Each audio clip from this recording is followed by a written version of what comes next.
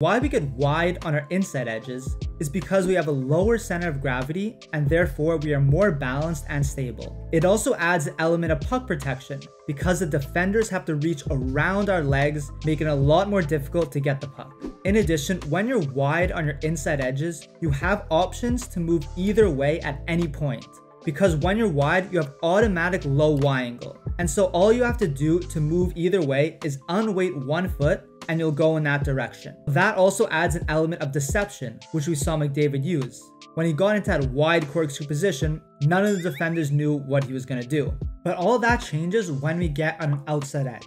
Because when we're on an outside edge,